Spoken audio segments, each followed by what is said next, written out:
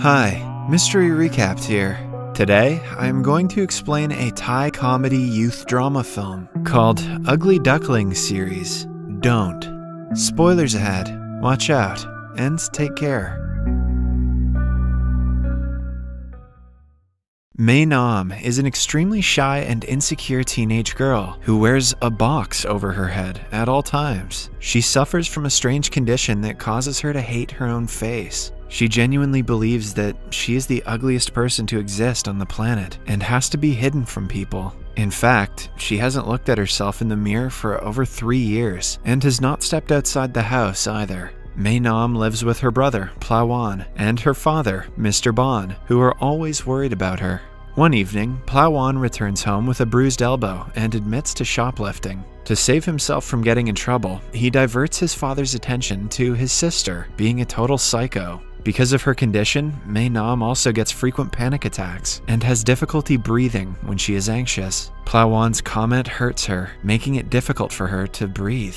Mr. Bon, who has gotten used to her reactions over the past years, helps her calm down. Mei Nam then narrates the story of her life in her blog about how she became an ugly duckling. It may be surprising to people that for the first 13 years of her life, Mei Nam was like any normal person. She had friends, a social life, and was confident about herself. But then, in middle school, she fell in love with the most handsome boy in her class. She was so head over heels for him that one day, she confessed her love in front of everyone. However, to her dismay, the boy did not reciprocate her feelings. Instead, he threw her gift to the ground and called her the ugliest girl ever. He even asked her to wear a bag over her head, declaring her face to be a jump scare. All of her classmates followed the guy's lead and called her ugly. The incident was so traumatizing for the poor girl that she shut out from everyone around her and refused to go to school again.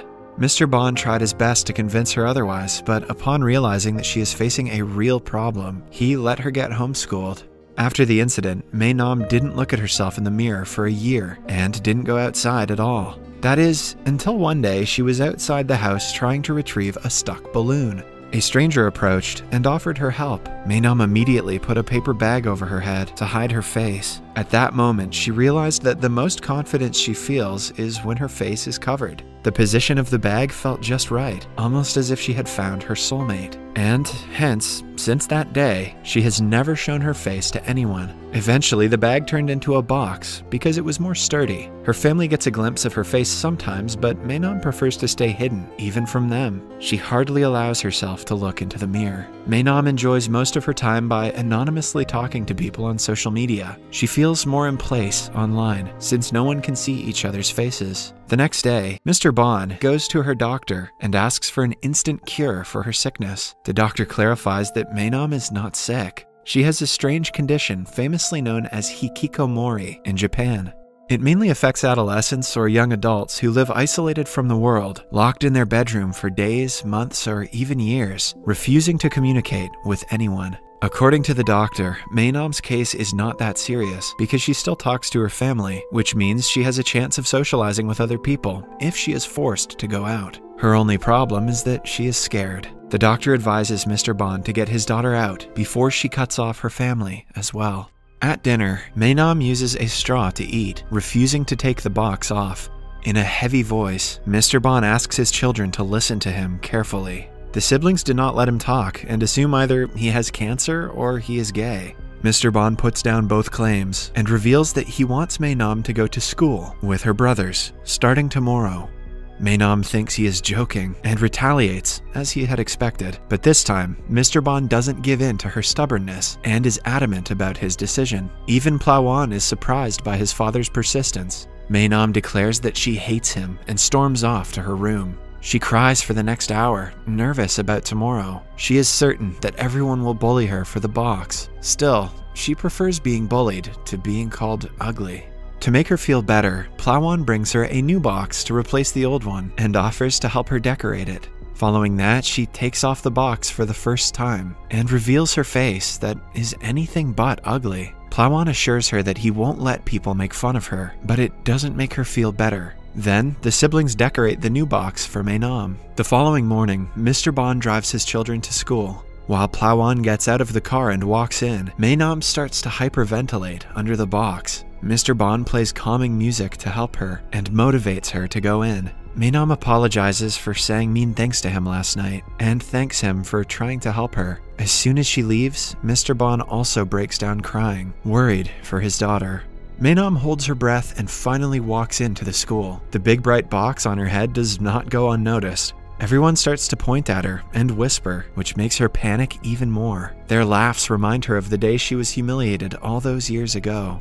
Maenam gets dizzy and is about to pass out, but a guy comes to help her right on time. He also has a helmet on, which makes her feel a bit better. The guy introduces himself as Minton, but she gets nervous and runs away. While she is at it, she accidentally bumps into the school's most popular guy, Zero. He and his group of friends ask her to take the box off, curious about her looks. When Maenam refuses to do so, they surround her and try forcing it off. They are stopped by Minton, who takes off his helmet and reveals his face. Zero and Minton stare at each other in anger and decide to solve the conflict outside school. Minton then holds Maenam's hand and takes her away. In the following scene, she is nervously standing in front of the class. The teacher has been told about her condition, so she requests the students to respect her privacy. But being typical teenagers, they start to bully her, urging her to show them her face. Minton is also in the same class and is angered by his classmates' behavior. Maenam quietly walks to the last seat and stays with her head down most of the time.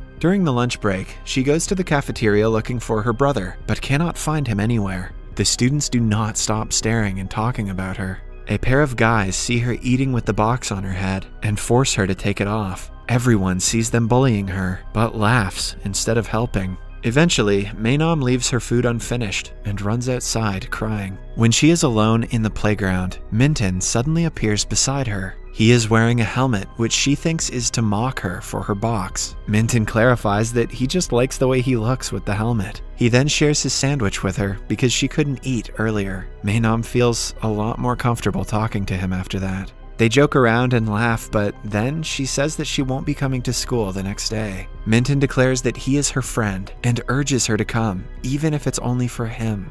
After school, Minton and the bully Zero meet as they had promised. They get into a verbal altercation because of their differences. Minton insults Zero for always walking around with his minions and challenges him to a one-on-one fight. Zero takes it and steps forward after asking his friends to stay back. Minton lands the first punch, but Zero fights back with an equally powerful blow. Maenam is making her way back home when she witnesses them wrestling. Suddenly, the police arrive, and the guys have to separate. Zero sees her on his way out and pulls her along with him. After running off to a quiet area, he forces the box off her head. In a climactic scene, he lays eyes upon her face and is left speechless at the sight. But Maenam thinks that he is staring at her because she is ugly. The memories of her past trauma keep playing in her head, and she passes out. When Maenam finally wakes up, she finds herself in the hospital bed without her box. She immediately starts to panic and has to be given a face mask to calm down. Her father is very sorry that he forced her to go to school. He blames himself for getting her hospitalized and allows her to stay home as she wanted. To everyone's surprise, Maenam declares that she wants to return to school only because she wants to take revenge on Zero for forcing her to take the box off. The following day, Zero is on his own, thinking about Maenam. He is confused as to why she would cover up her face when she is so beautiful. Just then, Maenam arrives and slaps him in the face for what he did yesterday. When his minions try to get close to her, Zero stops them. He yet again tries to take her face mask off, but is stopped by Minton. They get into another fight because of her, but she stops them both and brings them aside. By now, news about the two handsome guys fighting for the box head girl has circulated around the school. Maenam yells at the guys for making her life even more difficult. When Minton says he only wanted to help her, Zero laughs. He is sure that Minton is attracted to her like he is. Minton also senses that Zero is trying to get with Maenam and asks him if it is true. A flustered Zero denies it, calling Maenam ugly. The comment reminds her of her trauma and makes her fall unconscious again. Minton helps her while Zero is left behind, jealous. The next day, Maenam goes back to her insecure phase. She refuses to come out of her room or talk to anyone. Mr. Bon and Ploan are discussing what they can do to help her when someone calls them from outside their house. Zero has come to apologize to Maenam for his mistake, but Ploan refuses to let him in, accusing him of sending Maenam back to the spiral of depression. The next morning, Minton comes to cheer her up, but she refuses to let him inside her room. Upon his repeated requests, she wears a face mask and meets him. To her surprise, he has made a duck box that she can use to cover her face. Maenam cannot help but burst out laughing at the sight. He has also made a duck helmet for himself. They wear their respective headgear and go to start a band called Daft Punk. Actually, they just eat together. Minton promises to take care of her and convinces her to come back to school. The next morning, he drives her to school with him. When Maenam is alone, Zero approaches her and tries to apologize, but Plawan disturbs them and sends him away. Later, during class, a girl named Ozone approaches Maenam and asks her for a favor. It turns out that a rumor about Maenam and Zero dating has been circulating around the school. Since he might listen to her, Ozone wants Maenam to stop him from bullying people. Maenam denies having anything to do with him and storms away. Even during the lunch break, a crowd of people ask her for similar favors, but she turns them all down. But then, she is informed that Zero is beating up her brother. On running to check up on him, she finds Zero's friends beating him to the ground. Zero makes them stop and claims that Plawan started the fight. A furious Maenam calls him out for being a thief who bullies weak students for money and homework. Zero looks at his minions in disbelief because he had ordered them to never bully someone weaker than them. When Maenam asks him to stop hurting people, he, in turn, urges her to take her box off. If she does so, he promises to never use violence for personal gain. With no other way to help everyone, Maenam takes the box off and reveals her face. Everyone is shocked at the sight. Later, she hugs Minton, crying that everyone saw her today. He is surprised to see her for the first time, but focuses on calming her instead. Later at home, Plawan shows her all the comments under a picture someone posted of her. Although the comments are positive, it doesn't convince Maenam that she is beautiful. Then, she enters her room and sees the window is open. Zero appears out of nowhere and asks her to be quiet. He apologizes for calling her ugly and admits that she is in fact the most beautiful girl he has ever seen. After he leaves, his words keep on repeating in Maywan's mind. She asks her internet friend to look at a picture of her on the school's page. When the friend gushes about how cute she looks, Maenam finally realizes that they must be telling the truth. For the first time in more than 3 years, she brings out a mirror and discovers that she is actually beautiful. She almost does not believe her eyes. The following day, Maenam goes to school without the box. All the students stare at her and gossip, but this time, they are not making fun of her, but are rather admiring her beauty. Although nervous, Maenam is ready to start a new life with confidence she never had before. Subscribe for more videos like this, turn on notifications, and leave a like to help the channel out. Thank you for watching.